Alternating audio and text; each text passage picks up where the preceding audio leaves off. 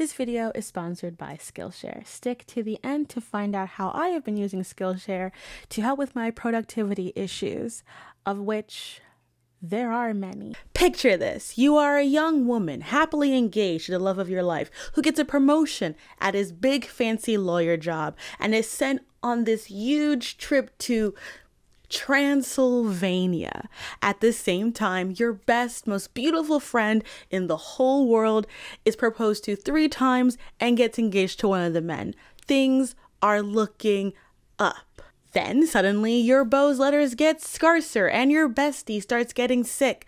Wolves escape the zoo. Strange figures are hovering over your very unhappy friend right now, and there is a deep evil spreading across London that has something to do with landlords. If this sounds familiar, you might be Mina Murray from Bram Stoker's Gothic novel, Dracula. And despite being in a healthy, loving relationship with your boyfriend and being one of the protagonists of the novel, and in many, many ways, the leader of your vampire hunting team, as you will be in the League of Extraordinary Gentlemen, the comic, you are often reduced to being the love interest to the very creature who tried to destroy your life. Why is that?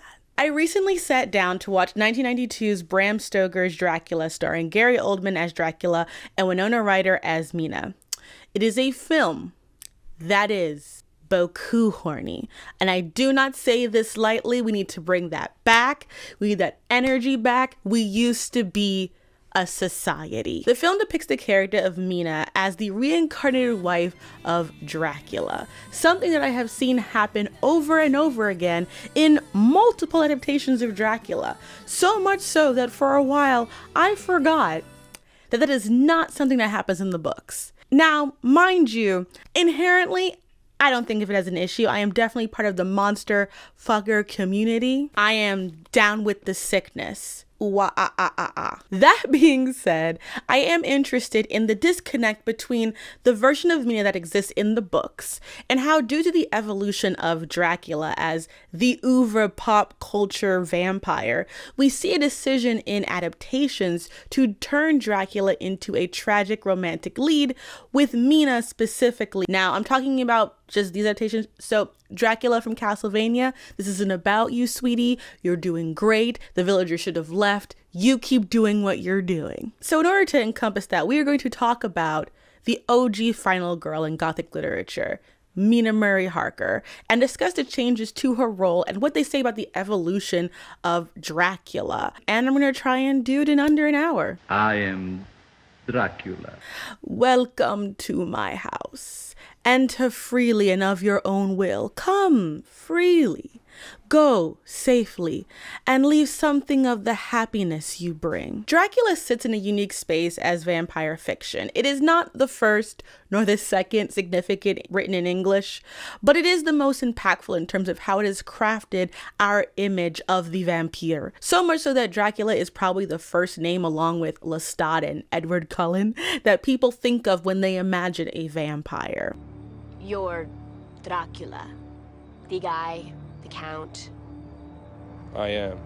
And you're sure this isn't just some fanboy thing? Because I fought more than a couple pimply, overweight vamps that called themselves Lestat. Before Dracula, the 2 influential vampire fiction works in English were The Vampire by John William Polidori, which was published in 1819 and is considered the first vampire English story, which has massive shade towards Lord Byron, who inspired the main character and also kind of wrote the first part of it, but you know, whatever. Byron's overrated. Polidori wrote this story in the same summer that Mary Shelley, shout out to her, wrote Frankenstein. And Carmilla by Joseph Chanrin Le Fanu is about a young girl named Laura who is being seduced by a female vampire named Carmilla. Lesbian vampires have been canon since 1872. Never let them tell you that we weren't here. In comparison to Dracula, what is interesting about these older works is that they are much more in line with how Dracula will be later adapted, especially with being a sexual being with some level of romantic sensibility that makes them engrossing to the reader and dangerous to their love interest. Lord Ruthven, who is the vampire in The Vampire, is a rake who torments the protagonist by seducing his younger sister. Carmilla has been seducing and entrapping women all over, but in a sad, sapphic, I don't want to do it, but I guess I got to kind of way that ensures that she will always be this dual creature of longing and danger. Dracula is not like that, at least not entirely. While Carmilla and Ruthven are beautiful and described as very attractive, Dracula is not.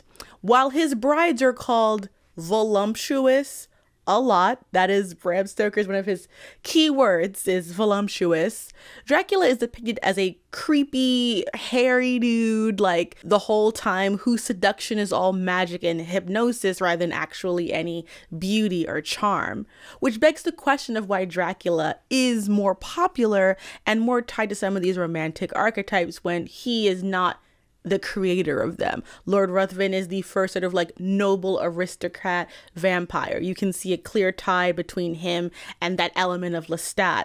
And Carmilla, I would say, has a lot of elements of what you will see with Louis in certain ways and elements of the later reluctant vampire lover. Well, the reason why I think Dracula is more popular is because Bram Stoker had the ability of having published this book in 1897, so close to the turn of the century, to be able to start putting it into the public eye right away. Stoker wrote the first theatrical adaptation of Dracula, which came out before the novel, but allowed him to have the copyright to it. It also happened to come out when mystery and thrillers had really made a resurgence in the mainstream due to the works of Wilkie Collins. So there was a prime area with film coming up and stage plays, and we're in the late Victorian era, so the empire is feeling pretty chill right now. So they want a little bit of excitement. They want a little bit of, a little decadent. But there's also the morality of these stories. In The Vampire, which I know is probably just pronounced The Vampire, but when you put a Y in it, it has to have a little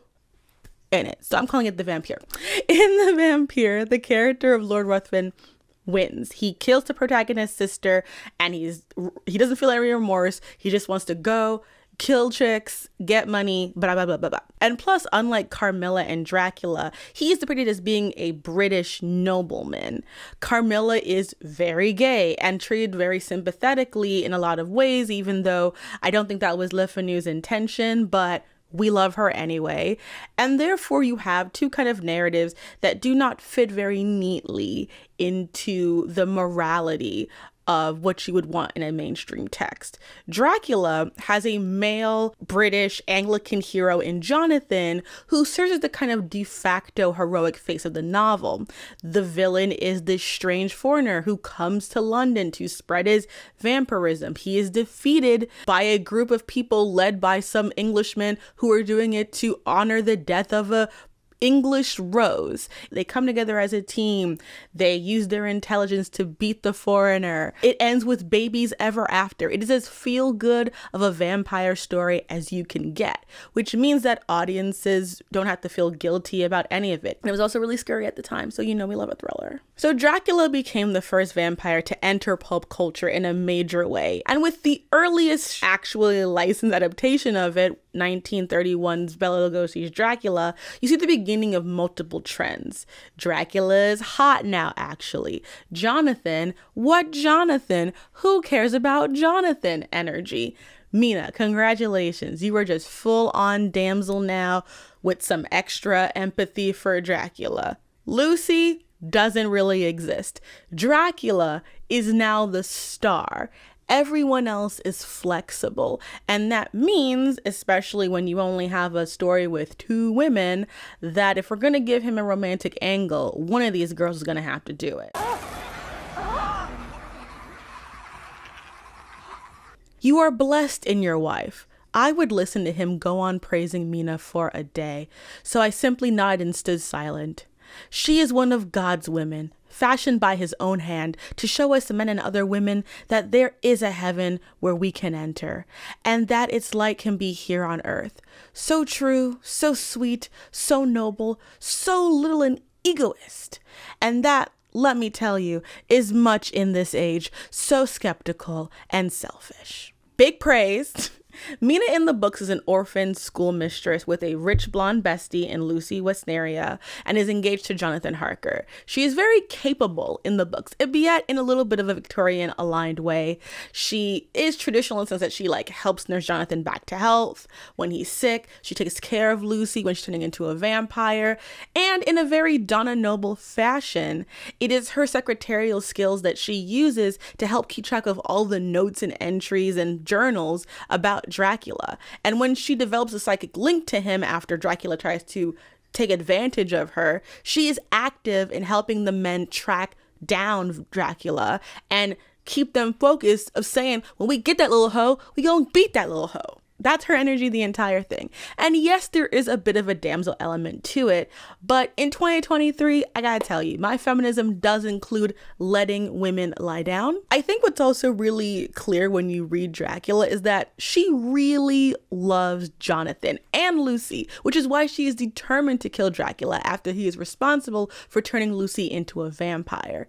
Mina is admired for her intelligence, her strength by all the men around her, and her relationship with Jonathan is one of equals. But that's not what sells the tickets. So instead of the Mina Murray, who is a trained bisexual, and by trained bisexual, you know who they are, you know who you are. They read Master and Commander fan fictions.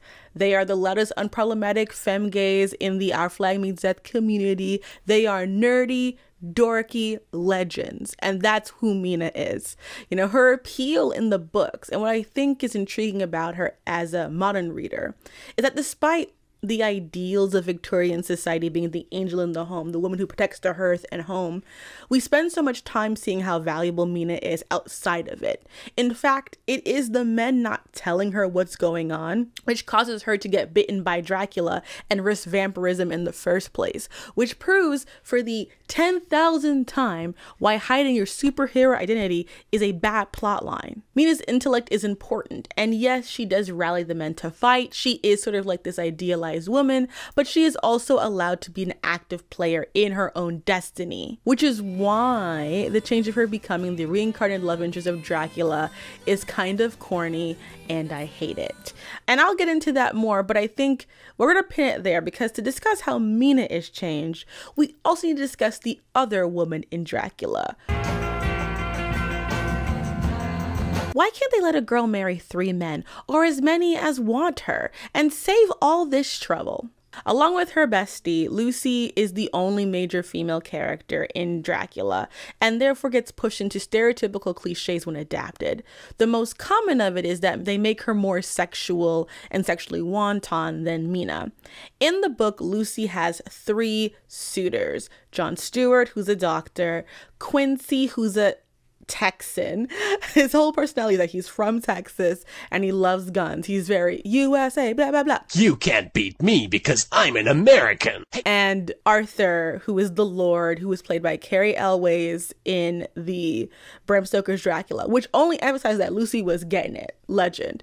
But it's not because she's sexually forward or anything like that. It's because she is the idealistic ingenue. She is sweet, she is pure, she is kind, she is loving. She wishes that she could marry all 3 of them because of how much she cares for them and wants them to be all together. Something that even the men are aware of. But despite that aspect of her character, she's often hypersexualized due to, in many ways, the sexualized manner of her death and the way in which female vampires in the book are portrayed as being more sexual. When we see the 3 sisters / brides, it's all about how voluptuous they are, how red their mouths are, and how, you know, all of that shit. And it's like, girl, we get Bram, we get it. And many people have read the staking of Lucy as very subtextual of an essay situation.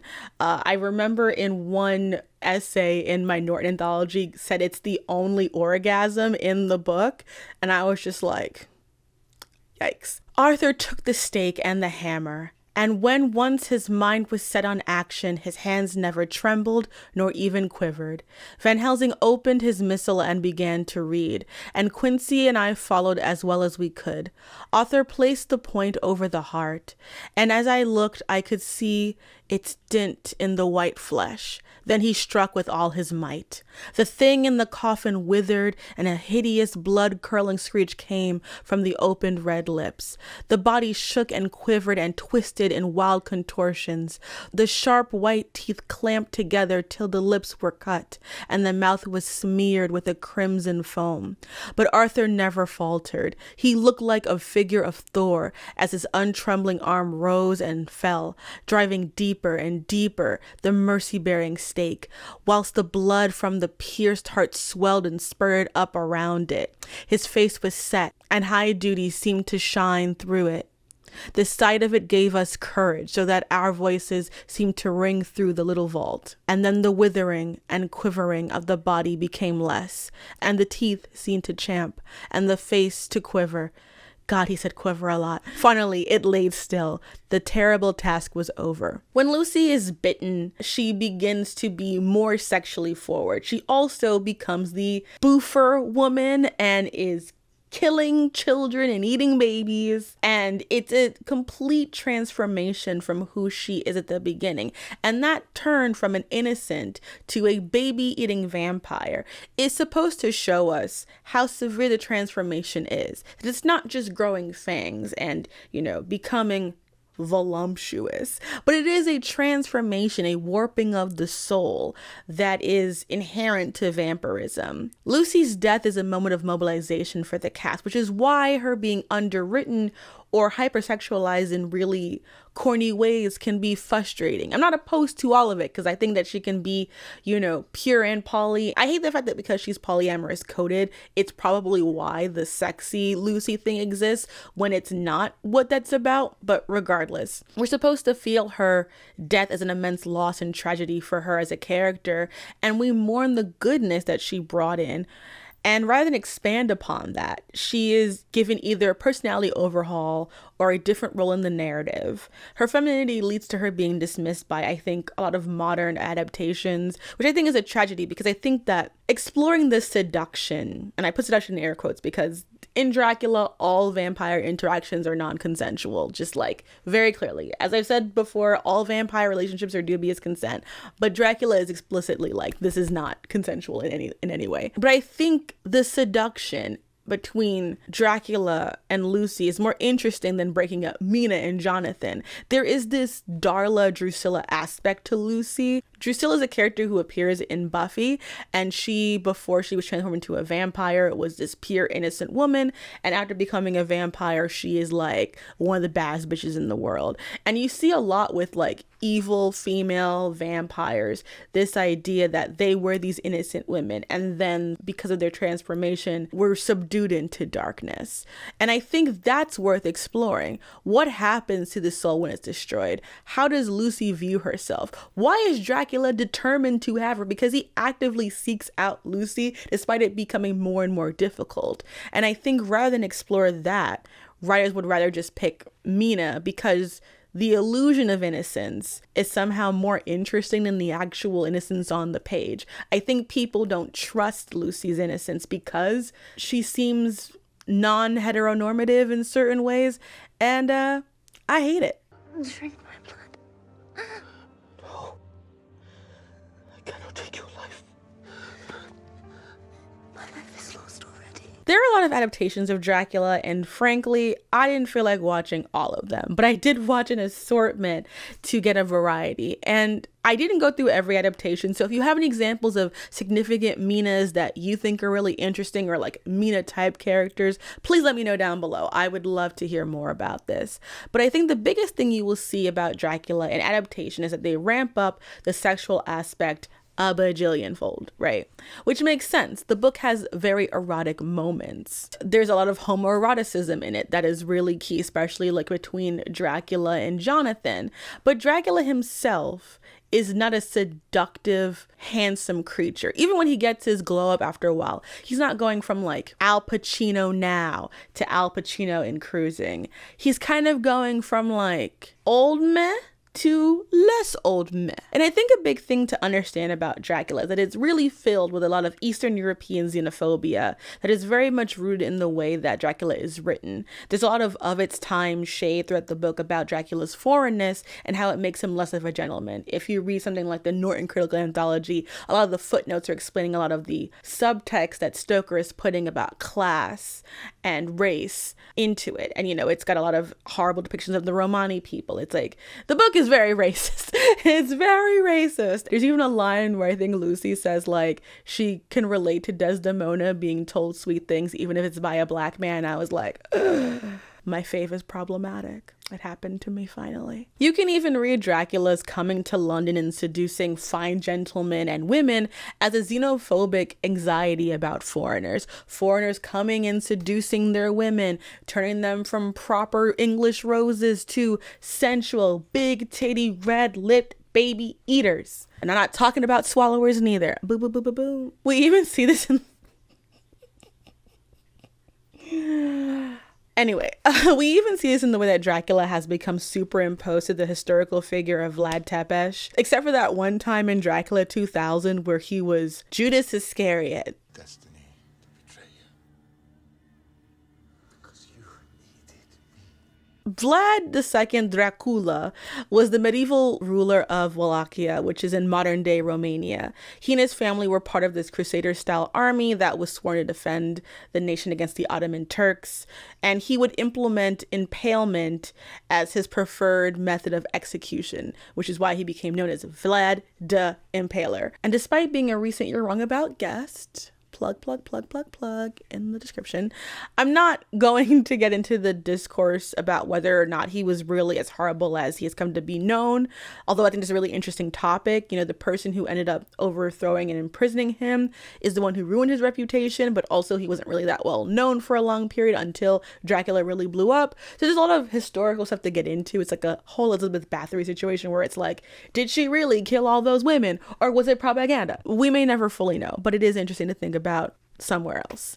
What does matter is that being from Eastern Europe and on the wrong side of the Caucasus Mountains, Dracula is seen as an extension of the wrong kind of whiteness that could be brought into the British Empire. Eastern depravity coming west. Speaking of, do you ever think about how like calling white people Caucasian because of the Caucasus Mountains like doesn't really make a lot of sense, because a lot of the people that are there are swarthier and have a different kind of ethnic identity than a lot of the Western white people that we would think of as like traditionally Caucasian, and it kind of feels like, you know, that some random German kind of homogenized all Europeans into the whitest version of themselves. But anyway, I mean, what do you expect from the creator of Negroid? But I think despite him being the titular character, something that's really important to kind of get about Dracula is that he is not the main character of the story. But because he is the villain, and because of the way that vampires have exploded in popularity in pulp culture, he becomes the one we want to see. If you look at works like Bram Stoker's Dracula by Sofia Coppola's father, the Dracula miniseries starring Henry VIII, Dracula Untold, we will see the ways in which Dracula becomes a romantic and tragic figure, which is usually done by making Mina his long-lost love to add some more stakes. Meanwhile, Inuyasha is the reason why I hate these kind of storylines, because I'm Team Kikyo. Team Kikyo. I love you. The reason why Dracula's plans don't work in the book, for those who never read it but somehow sat through all this video, congratulations. The reason why Dracula's plan doesn't work to take over all of London and spread his vampirism like a disease is because one of Lucy's potential suitors, John Stewart, knows Van Helsing, the only person in the story who actually knows what vampirism is. Dracula as a character has no significant attachment to the larger cast, and making him have a relationship with Mina or any woman adds an attachment to the larger story. It gives him a reason to be with them. Because in the book, as soon as his plans start to go awry, he's like, well, I'm just fucking leaving. They make it Mina because they can't do it to Lucy because she's either marked for death or sometimes a lesbian. Why didn't you tell me? Tell you what? That it's perfectly natural for a woman to fall in love with another woman. And so they just decide that like, women like bad boy, Dracula bad boy. Therefore, And again, I don't dislike it, but I feel like it's handled in a way that's really bad for Mina. And I think the best way to explain kind of the issues that kind of exist within the whole Dracula Mina Jonathan is to compare it to what I think it's its most natural equivalents. Scott, Jean, and Logan from X-Men. All right, hear me out. Hear me out. When I was growing up, I got into X-Men through the 90s television show and the movies, which hype up Logan as Wolverine a lot, and especially play up the love triangle between him and Scott Summers over Jean Grey. You know, Logan is like the alpha hot dude to like Scott's Boy Scout. Logan rebels and Scott bows down to authority. That's the vibe you get. And it doesn't help that for a lot of the time when I was, you know, starting X-Men, it was the period where a lot of X-Men writers really hated Scott. And they were just like, let's just make Scott a fascist for fun. It's a deconstruction of the character. And it's like, no, it's not. But that was my image of Scott, that he was kind of like even more Boy Scouty than Captain America, that he was like just a do-gooder and a loser and blah, blah, blah, blah. So imagine my surprise when I sit down and actually read the Dark Phoenix Saga, the giant omnibus that I own, and Scott is like a solid dude who loves Jean, pushes back against Xavier, is a good leader, ends the storyline being disillusioned with his mentor, and his relationship with Jean is solid, loving, equal, and everyone hates Wolverine because he's annoying as fuck and aggressive for no reason. And yet, when they look to add sex to this series through Dracula, they do it through Dracula because Dracula is the one selling the records. And there's also this desire to play around with Victorian sensibilities and stereotypes that will default to making Jonathan the stuffy Victorian man. However, in the books, much like Scott Summers in the comics, the good ones anyway, Jonathan is a good fucking dude who loves Mina, considers her to be the love of his life, will become a vampire with her if it comes to it, and feels guilt over essentially being assaulted by 3 vampire women. He is devoted and brave. In many ways, he like starts off as like a sweet summer child and then turns into like monster killing rogue badass. Like he's like Dean from Supernatural. I'm assuming, I've never seen Supernatural, but I know he's the hot one. So rather than having an equal partnership between Jonathan and Mina, who are like the goth novel version of Leslie Knope and Ben Wyatt, we get a lot of really weird shit. But thankfully, due to Dracula Daily and that whole experience, there are more people who understand how great Jonathan and Mina are, especially. But the adaptations so far have not really highlighted that at all. It's kind of the same. Also, due to the slutty Lucy innocent Mina dynamic that has emerged, has largely ignored that Mina is the one who isn't a virgin because she's married, which means she had lawfully wedlocked sex. And the reason why I was inspired to make this video was really after watching 1992's Bram Stoker's Dracula. And for me, the hardest thing to deal with was Dracula is responsible for Lucy's death. And from the subtext of specifically even this scene, we can go so far to say that not only did he kill Lucy, in the sense that he turned her into a vampire, but he also assaulted her. In fact, Dracula feeding off of Lucy while knowing that she has a connection to Mina doesn't make sense at all if they're supposed to be together anyway. But due to this lore from reincarnation, Mina is drawn to Dracula, even though he has her best friend, murdered her best friend, and tortured the man that she's in love with. And for what? If she's not the reincarnated love of Dracula's life, what does he do that makes her want him? You murdered Lucy! I love you. Oh, God, forgive me. She don't love herself.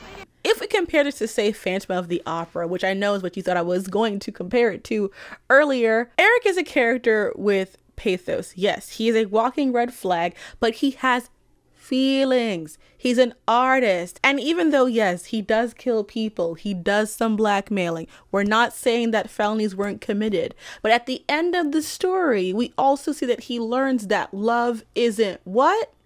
Selfish. Ultimate monster fucker villain thing. You have to be able to let bae go. In the case of Dracula, Mina don't know that man. Not to mention the 2 most important people of her life suffer horribly because of him. So what does it say about her that she would choose Dracula at all? He's not even really rich, guys. He's his own servant. You're not even gonna go to Transylvania and have bundles. You're just gonna be there in dust.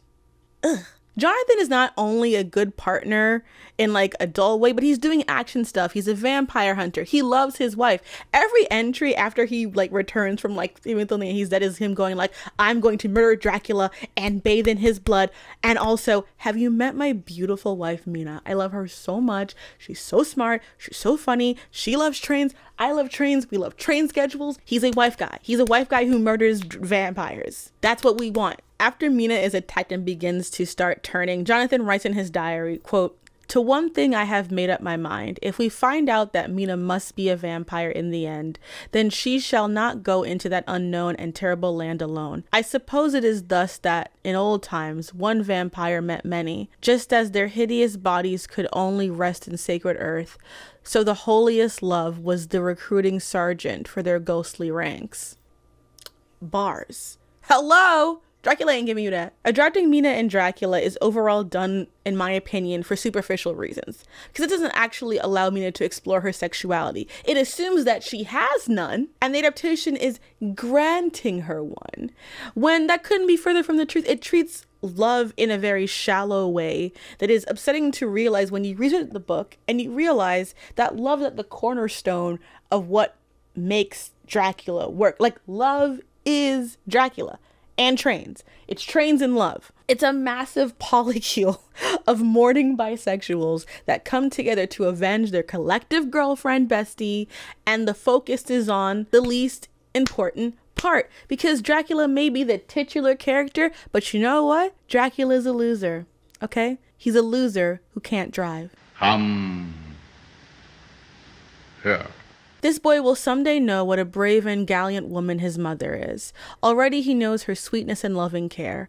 Later on, he will understand how some men loved her, that they did dare much for her sake. I love Mina. I love Lucy. They should be the main characters in the next adaptation of Dracula.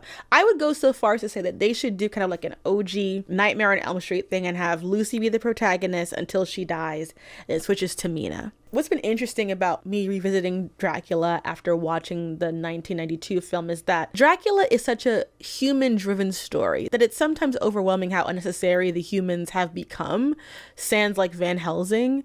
Mina becoming an extension of like male ideas about Victorian women in whatever form they imagine they take is really frustrating. As in to say that like women aren't also interested in the whole Mina Dracula dynamic inherently. Like, of course we are. We get it. Like, I get it. It's a thing. And I think that like many stuff, it's something that has been done better in fan fiction and like fan stuff. But I think it's really interesting that in order to make that relationship work, and how they've done it so far, is to remove all the values and aspects that make Mina a good person and a good character. Like, they can't explore her sexuality with people she actually likes. So her attachment to Dracula is fundamentally not an exploration of sexual knowledge or power. It is her becoming a morality pet to make the villain more interesting. And that's a pity, because that only shows how little Mina matters in these adaptations and these stories.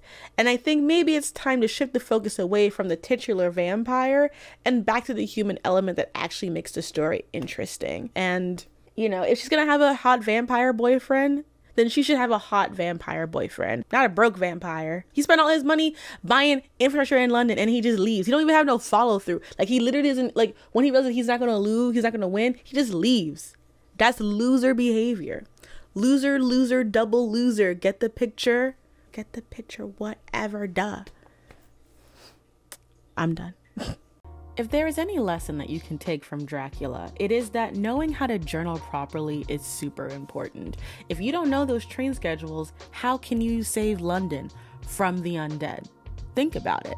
For me, knowing how to balance everything and keeping track of projects is really hard, but since I've been bullet journaling, it has been helping me so much about at least getting the basic ideas out. When I'm able to rough out a story idea early, and if they grow past what I've outlined, that's even better. As for time management, since I am doing YouTube, working on a book, and doing a part-time job, just coming up with ways of managing my time, figuring out when to block out stuff, and also reminding myself that it is important to breathe. These two classes, bullet journaling, life management for creatives, and make your art, time management for creatives, were really good for me in the past month of helping me organize my thoughts, organizing my ideas, and figure out how to take the ideas in my head, put them on paper, and then implement them so that you could actually enjoy the content. The first 500 people to use my link will get access to one of Skillshare's best offers, 30 days free and 40% off your first year of Skillshare membership. Thanks to Skillshare for helping me become a little bit better at being human, one day at a time.